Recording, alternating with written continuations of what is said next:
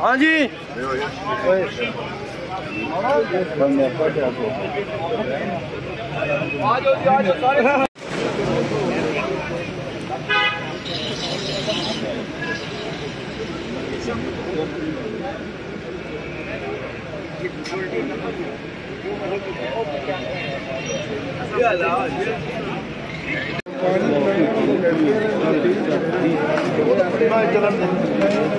देखो जी चलो ना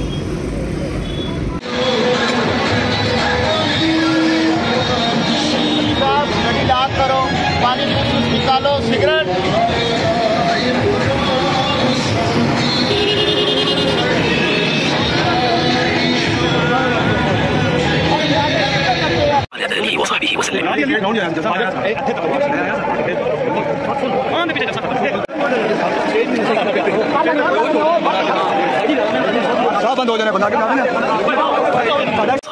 वसल्लम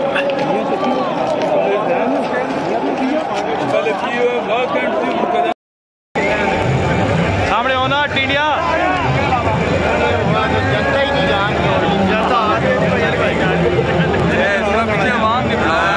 सजे कभी हो ना आज तुझे भी नहीं आ उधर से जाओ घर से निकले करने चले शिकार,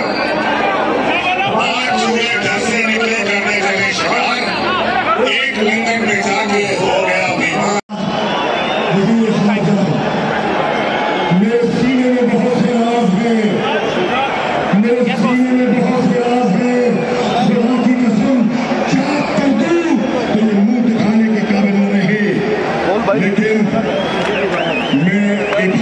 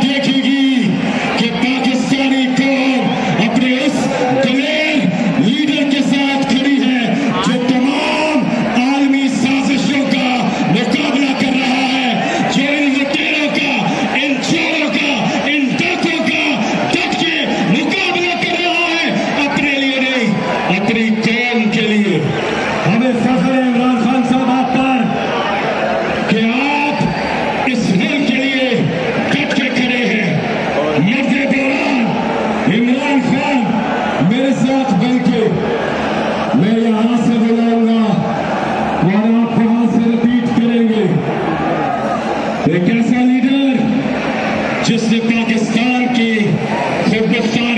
खुददारी को बहाल किया। शायर ने कहा कि अर्श वाले मेरी तौकीर सलामत रखना, फर्श के सारे खुदाओं से उलझ बैठा हूं।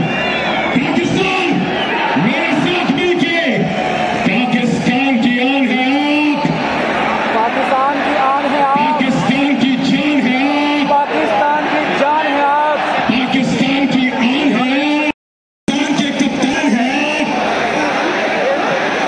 ऑपोजिशन के लिए तूफान है आप,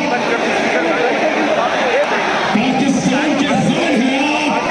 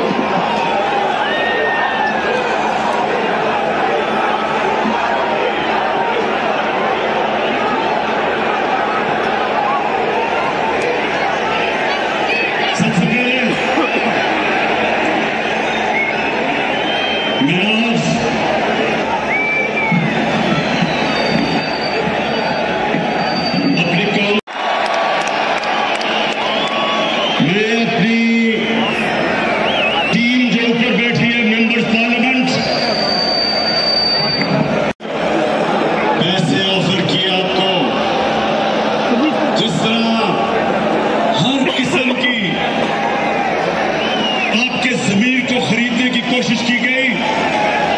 मैं आज आपको खराज तहसीन पेश करता हूं कि माशाअल्लाह आपने सारा फोकस है, मुझे खुश किया, मुझे फख्र है आपके ऊपर।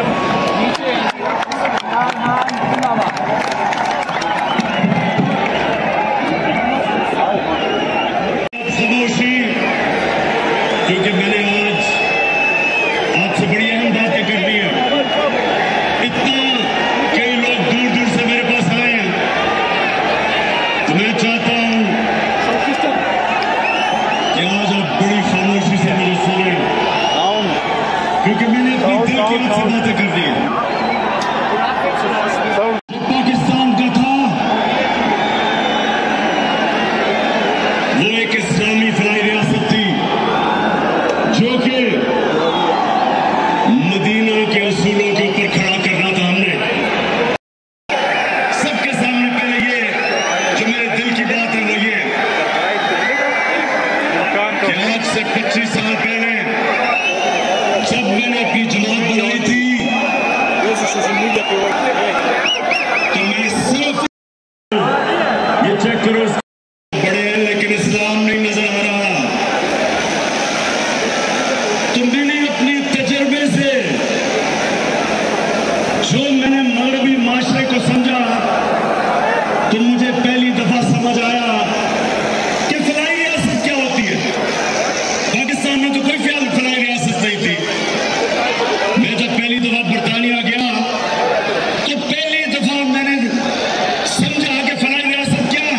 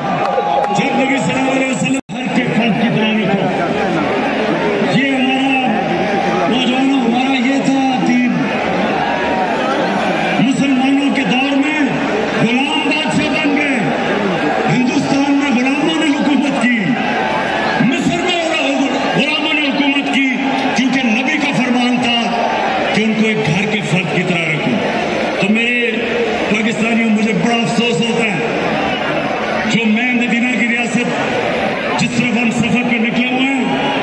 मैं ये चाहता हूं कि हम घर के मुलाजिमों को, उनको भी उसी तरह रखें, उनको भी अच्छा खाना दें, उनके भी हुकूक रखें, वो भी इंसान हैं। ये हमारे नबी की सुन्नत है। और फिर पाकिस्तानियों सुनते जाओ, मैं आपको सफर बता रहा हूं कि आपका नजरिया क्या है, किस लिए ये मुल्क बना था, अल्लामा इकबाल की क्या ख्वाब थी। क्योंकि आज 200 मिलियन यानी 20 करोड़ मुसलमान हिंदुस्तान में, लेकिन जो हिंदुस्तान में भी मुसलमान थे उन्होंने भी पाकिस्तान के लिए वोट किया था, क्योंकि वो ख्वाब थी, वो देखना चाहते थे कि मदीना की रियासत के तर्ज पे मुल्क खड़ा हो। अच्छा, अब सुनिए, मैं अभी आखिर में आपसे जो मेन बात करने के लिए आप सबको बुलाया, मैं जरा आगे चलूं। जो हमारे मदीना की रियासत में अल्लाह ने हमारी कौम को क्या हुक्म दिया था, अमर बिल मारूफ, इसका क्या मतलब है? इसका मतलब ये कि एक कौम के ऊपर लाजमी कर दिया कि आप जब भी आप देखें कि कोई बदी है, बुराई है, कौम की जिम्मेदारी लगाई कि आप उस बदी और बुराई के खिलाफ जिहाद करें, अच्छाई के साथ खड़े हो, क्योंकि ये कौम को जिंदा रखती है। पाकिस्तानियों, मैं जब आज से तकरीबन 20 साल पहले लंदन में था, इराक के ऊपर हमला करने लगा था अमेरिका और बरतानिया, 20 लाख लोग निकले बरतानिया में, 20 लाख लोग सड़कों पे निकले जंग के खिलाफ। अमर बिल मारूफ, इसको कहते हैं अमर बिल मारूफ, कि उनकी हुकूमत को फायदा भी होना था इराक जंग से, इराक में तेल भी था, लेकिन वो अच्छाई के साथ खड़े हुए, उन्होंने कहा नहीं ये गलत है, इसको अमर बिल मारूफ कहते हैं, इसको जिंदा कौम कहते हैं। और मैं आज सबको देख के मुझे खुशी ये है कि मैंने जब आपको कॉल दी, ये जो लोगों के जमीनों का सौदा हो रहा है, एक गवर्नमेंट को गिराने की कोशिश से लगा रहे हैं लोगों को खरीदने के लिए, तो मैं आज आप सबका शुक्रिया अदा करता हूं कि आप इस तादाद में यहाँ आए और आपने बताया कि आप इस जुर्म में शरीक नहीं। मैंने जरा आपको बस जो मैं बात करने के लिए आखिर में ये जो साजिश है उसके ऊपर बात करने से पहले मैं सिर्फ आपके लिए ये बताना चाहता हूं कि इन्होंने फैसला किया कि हमारी हुकूमत को गिराना है, क्योंकि जी पाकिस्तान तो तबाह हो रहा है। तो नौजवान ये सुन लो, मेरे पाकिस्तान कि पाकिस्तान की तारीख में 3.5 साल में किसी हुकूमत ने इस तरह की परफॉर्मेंस नहीं दी जो हमने अपने 3.5 साल में दी।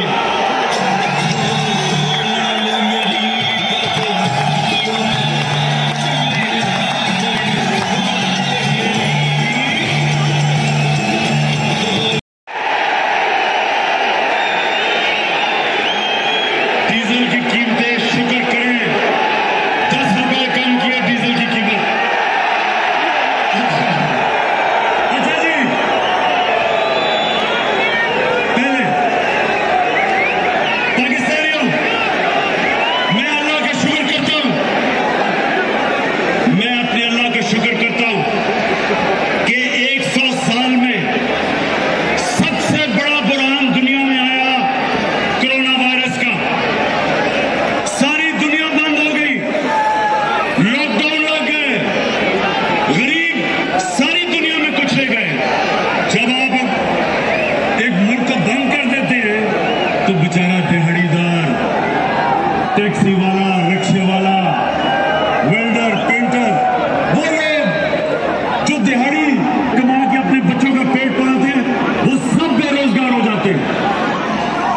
तो जब सारी दुनिया बंद की गई, मेरे पाकिस्तानियों, मैं अल्लाह का शुक्र करता हूं कि मैंने जब अपने मुल्क को बंद नहीं किया, मुझे तनकीद हुई, लोगों ने कहा कि ये इमरान तबाह कर रहा है पाकिस्तान को, सिंध की हुकूमत उन्होंने बंद कर दिया, मेरी बात नहीं मानी।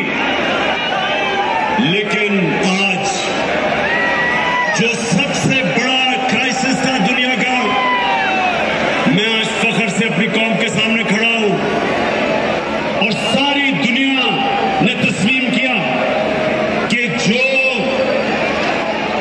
जो पाकिस्तान ने कदम उठाए, सारी दुनिया तस्लीम करती है कि अपनी कौम को भी बचाया, कोरोना से बचाया, अपनी माइशत को बचाया, अपने गरीबों को बचाया।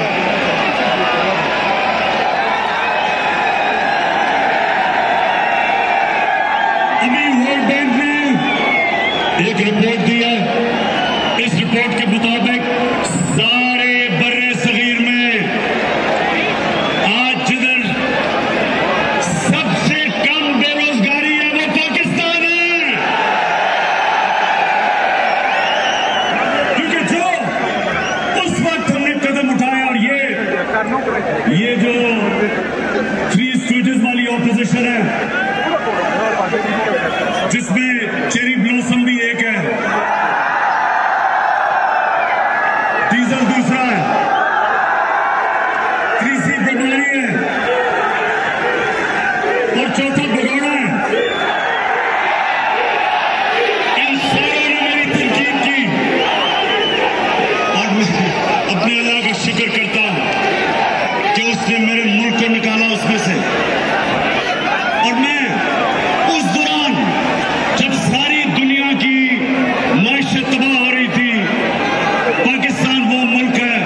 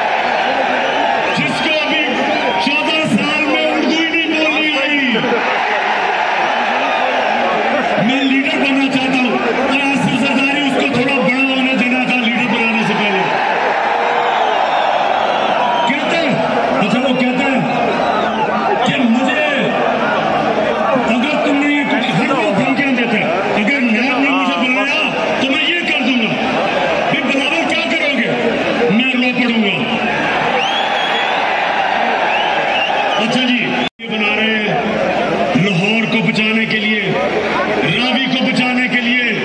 रावी एक गंदा नाला बन चुका है। ये जो शहर है ये मॉडर्न सिटी बन रहा है, ये ऊपर जाएगा। इसके ऊपर 2 करोड़ दरख्त लगाएंगे ताकि पोल्यूशन का मुकाबला करे वो शहर। वाटर ट्रीटमेंट प्लांट्स बनेंगे ताकि जो बजाय सारा सीवेज का पानी रावी में जाए और वो नीचे सिल तक जाए, हम ट्रीट करके साफ पानी दरिया में करें, दरिया को रिवाइव करें, ऊपर ब्राज बनाए ताकि वहां की वाटर टेबल में बढ़ाए। और फिर से मैंने कहा जब 2 करोड़ दरख्त लगेंगे तो आब हवा साफ होगी, पोल्यूशन कम होगी। ये पहली दफा इस्लामाबाद के बाद दूसरा शहर बन रहा है, मेगा प्रोजेक्ट है।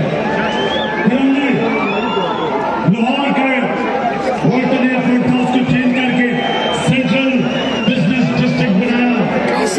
ये आप देखेंगे कि दुबई की तरह दुबई का करेंगे, अब लाहौर के सेंट्रल बिजनेस डिस्ट्रिक्ट में जाया करेंगे। मॉडल एक शहर बन रहे,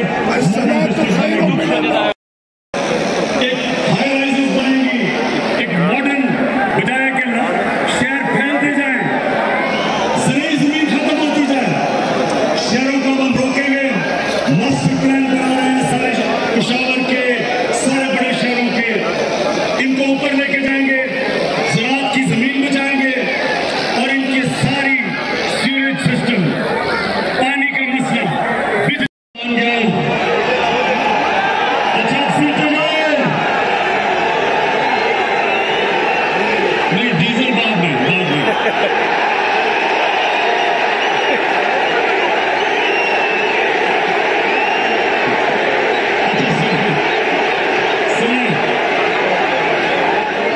मेरे पाकिस्तानी सुने, अब मैं आपको बताना चाहता हूं कि करप्ट हुकूमतों में मुल्क को नुकसान क्या होता है और जब एक ईमानदार लोग हुकूमत करने आते हैं तो मुल्क को फायदा क्या होता है। अब सुने जरा, खामोशी से सुनना, डीजल की बाद में बात करेंगे।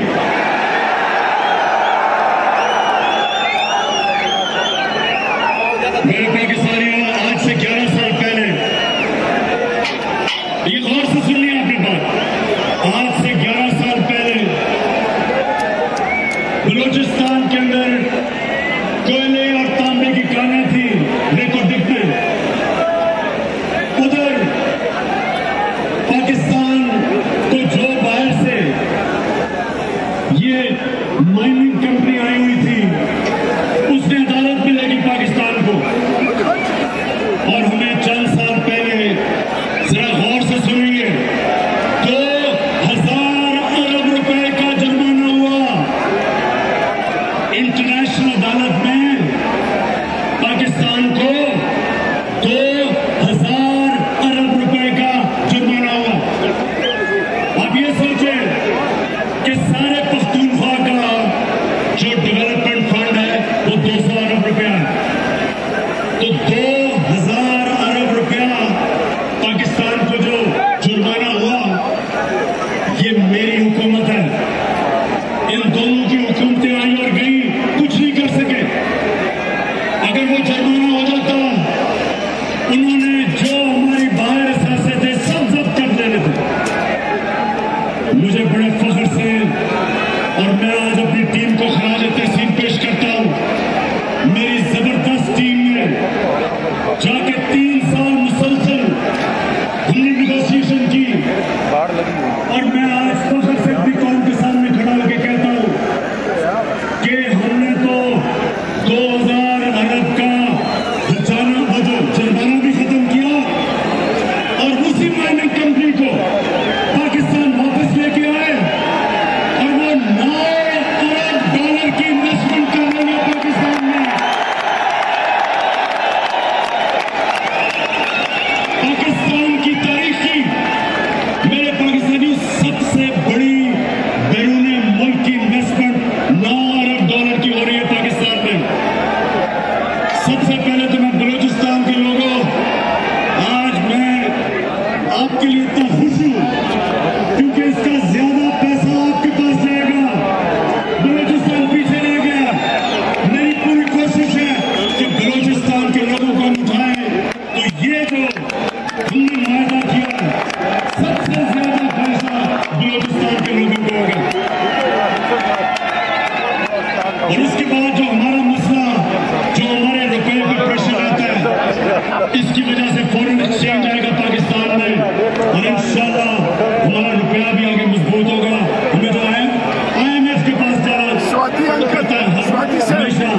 डॉलर का करते हैं।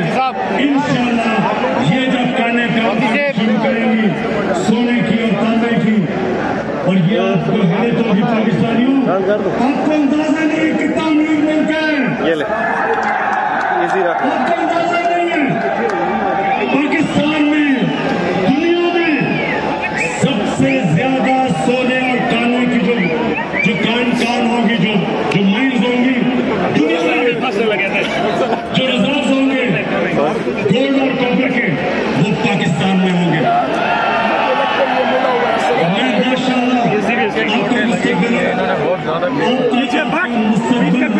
मेरे पाकिस्तानियों, अब दूसरा सुनिए, ये तो हो गई रिकॉर्ड।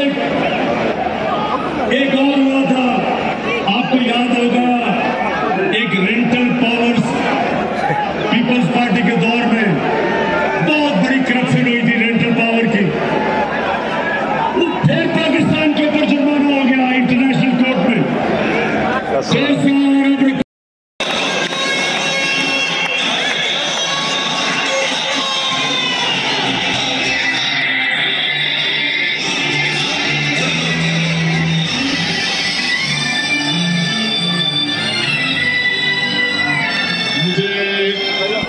नौजवानों जो ऊपर चढ़े हुए हैं, मुझे पता आपका जुनून, यानी जो बिजली बनाती है कंपनीज, उनके साथ कॉन्ट्रैक्ट साइन किए। हमारी हुकूमत ने उनके साथ रीनेगोशिएट किया, गैस के नए कॉन्ट्रैक्ट साइन किए। और ये फर्क होता है जब आप ये NHA की वेबसाइट पे चले जाएं, वेबसाइट के ऊपर लिखा हुआ है कि 2013 में फी किलोमीटर सड़क कितनी कीमत में बनती थी, और 2000 अब सोचे ना 2021 में जाहिर ज्यादा महंगी हुई होगी क्योंकि महंगाई होगी। 21 में सड़कें बनाई, और ये सारा रिकॉर्ड NHA की वेबसाइट पे है। तो जो 2021 में सड़क बनी, वो 2013 की जो सड़क फी किलोमीटर बनी 23 करोड़ रुपया सस्ती बनी।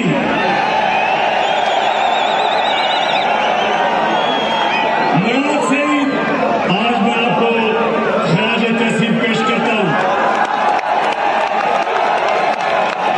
NHA इनके नीचे, इससे जब मुराद ने मुझे शुरू में बताया तो मैं मानूं ना कि ये कैसे हो गया। फिर मैंने इसकी बात नहीं मानी। फिर मुझे कभी आपने सोचा अपनी आने वाली नस्लों का, ये पहली हुकूमत है जिसने क्लाइमेट चेंज की बात की, जिसने पाकिस्तान में दरख्त उगाने की बात की, जिसने पाकिस्तान में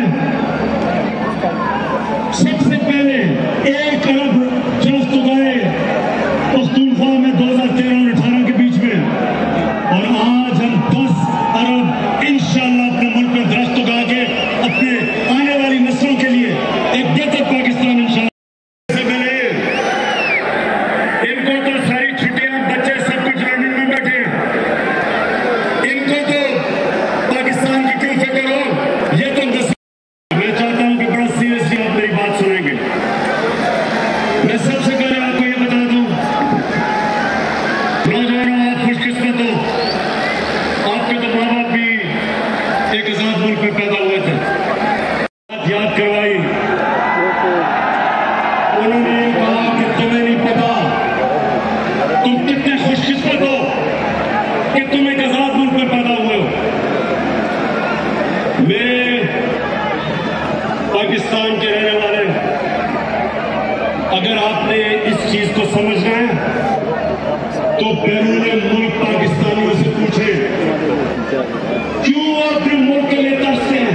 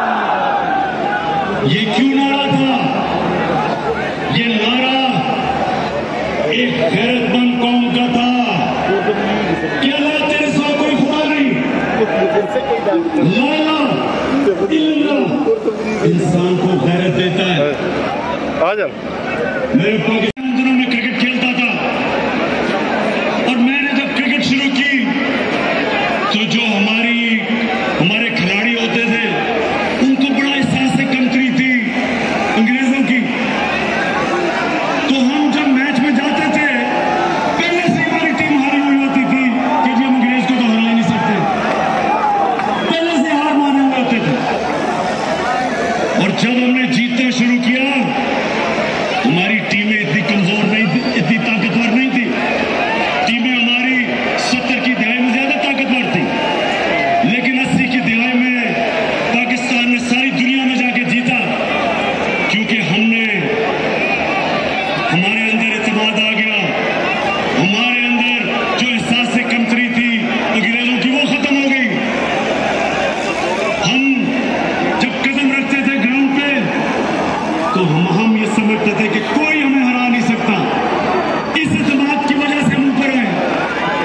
तो मैंने जब अपने मुल्क को देखा, हमारे मुल्क में मुझे कभी नहीं भूलता, शायद आपको बड़ों को याद हो, एक रमजी यूसुफ एक आदमी था, अमरीका ने कहा हमें 90 की दिहाई में हमने कोई कानून के मुताबिक चले बगैर हमने उसको अमेरिका के हवाले कर दिया।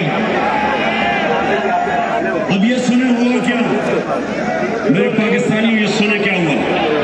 अदालत में वो जाता है रमजी यूसुफ, उसका वकील जज के सामने क्या कहता है ये जरा सुनो। जज के सामने कहता है, जज ने कहा किसको सजा होनी चाहिए, इसको तो पाकिस्तान की हुकूमत ने भेज दिया हमारे पास, पाकिस्तान की हुकूमत समझती है किसको सजा होनी चाहिए। तो पाकिस्तानियों वो रमजी यूसुफ का वकील अदालत में खड़े होकर कहता कि पाकिस्तानी डॉलरों के लिए अपनी मां बेच सकते हैं। मुझे ये कभी नहीं भूलता।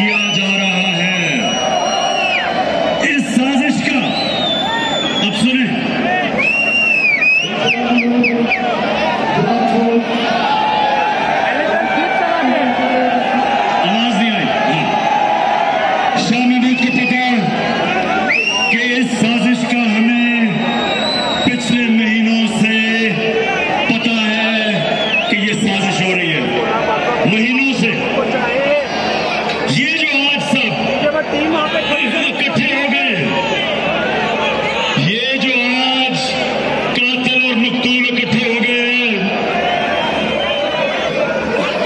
कातिल और मकतूल को इकट्ठे करने वालों की भी, इनको जिन्होंने इकट्ठा किया उनका भी हमें पता है। लेकिन आज वो जुल्फ़िकार अली भुट्टो वाला टाइम नहीं, वक्त बदल चुका है।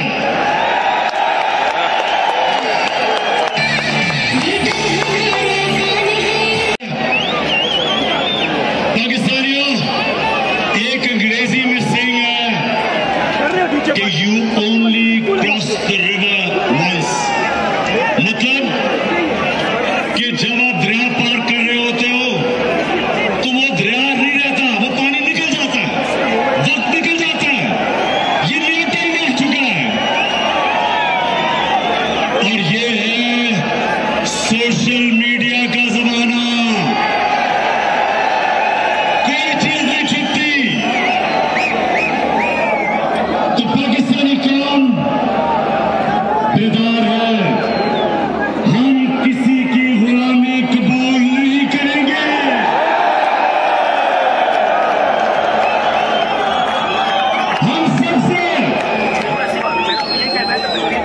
हम सबसे दोस्ती करेंगे, गुलामी नहीं करेंगे।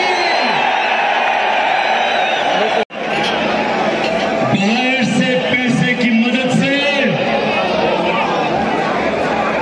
हुकूमत तब्दील करने की कोशिश की जा रही है। पैसा बाहर से,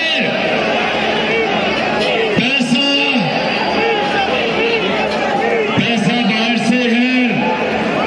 लोग हमारे इस्तेमाल हो रहे हैं, ज्यादातर अनजाने में, लेकिन कुछ जानबूझ के ये पैसा इस्तेमाल कर रहे हैं हमारे खिलाफ। और वो मैं आगे बताता हूं। पाकिस्तानी कौम ने, नौजवानों, पाकिस्तानी कौम ने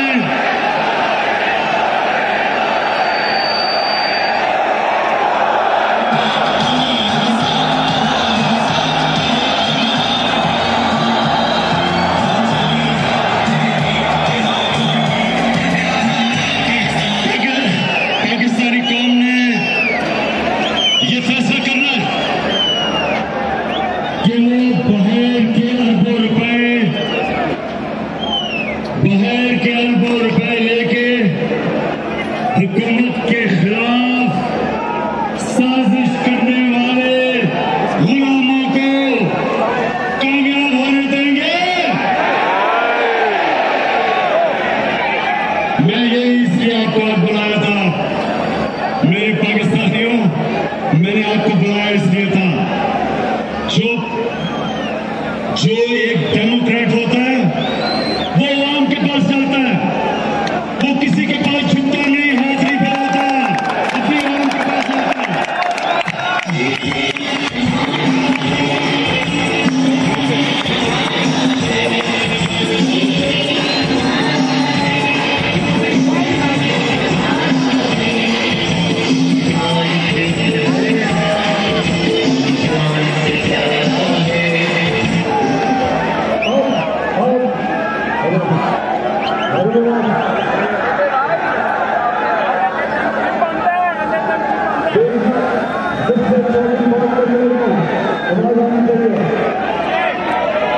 जा रही है, हमें पता है।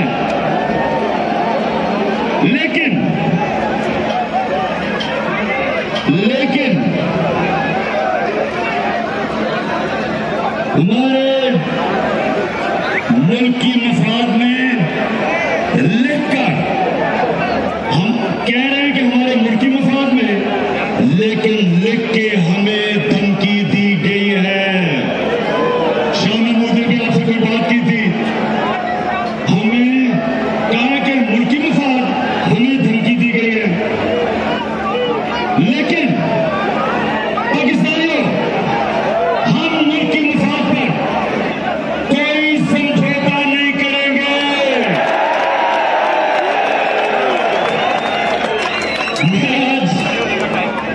आपके सामने पाकिस्तान की आजादी का मुकदमा रख रहा हूं। आपके सामने मैं इल्जामात नहीं लगा रहा। अब ये लोग सुने, मैं इल्जामात नहीं लगा रहा। मेरे पास जो ये खत है, ये सबूत है। ये मेरे पास जो खत है, ये सबूत है। और मैं आज ये सबके सामने कहना चाहता हूं कि कोई भी शक कर रहा है ना इस मेरे खत के ऊपर,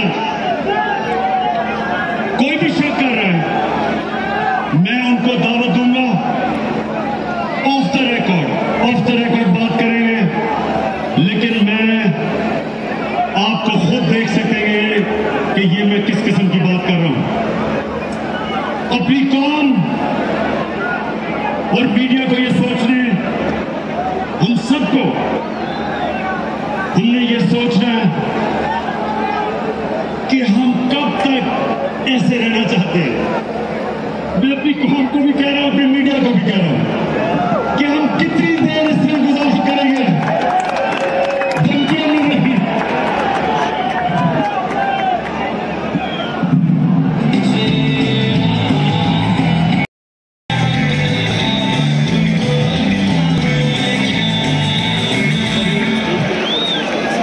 मैं फिर से कह रहा हूं, आज सबके सामने आज दिल खोल के बात कर रहा हूं। बैरूनी साजिश की ऐसी बहुत लाई जाएंगी। तैयार है ना सब? कौन मेरी कौम ये जानना चाहती है कि लंदन में बैठा हुआ किस किस से मिलता है?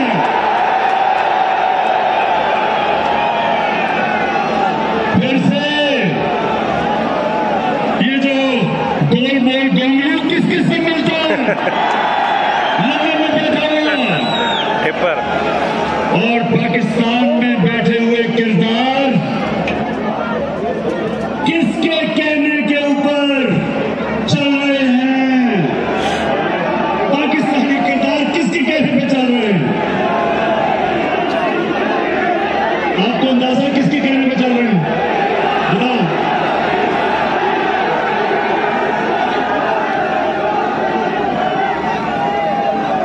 हमारे पास जो सबूत है,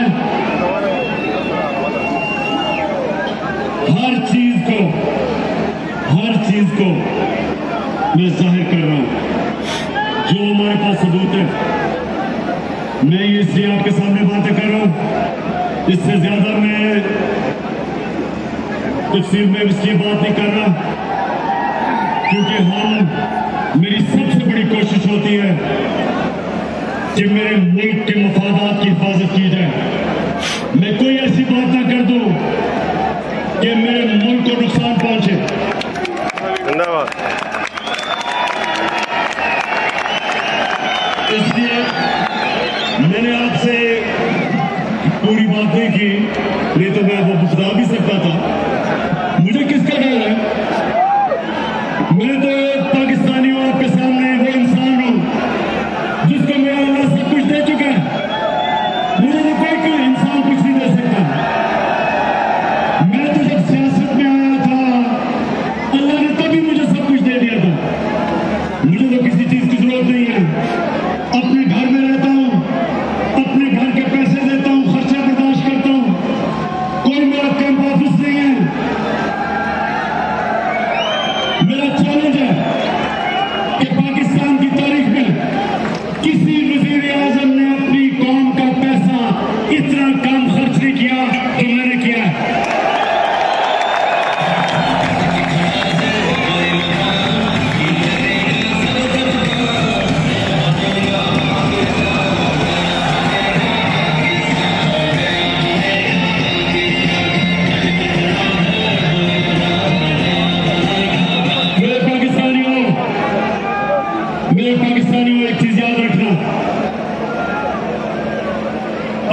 अजीम कौम है।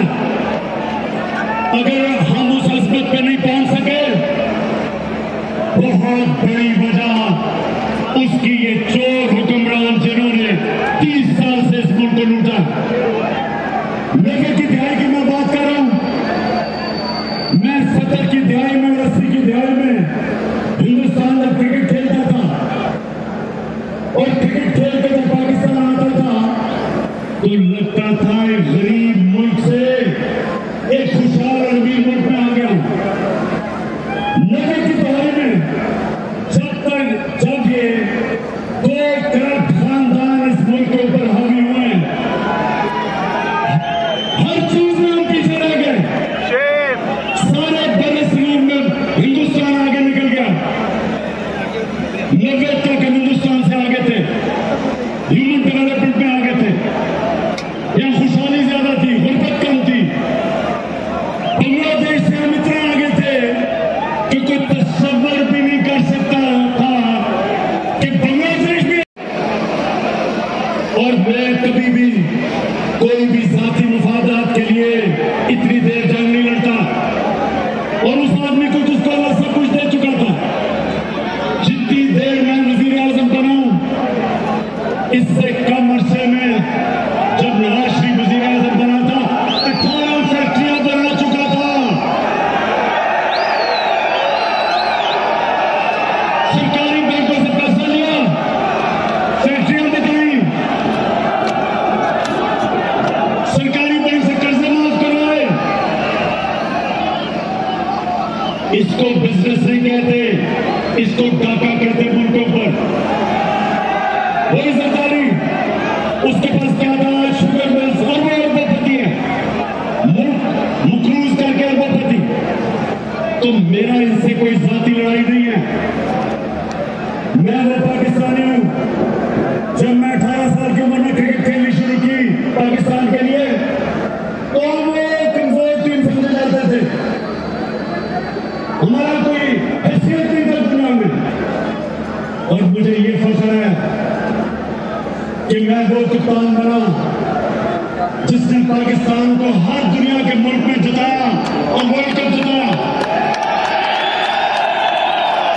और मुझे फख्र था कि हमने अपनी मुल्क को ऊपर लाके देखा। जो हमारे पाकिस्तानी थे उनको फख्र होता था टीम के ऊपर। हिंदुस्तान के साथ पाकिस्तानी ये सुना था, नौजवानों ये सुना, 24 मैच में मैं वनडे क्रिकेट में मैं कैप्टन था हिंदुस्तान के साथ। 24 मैच 19 जीता था।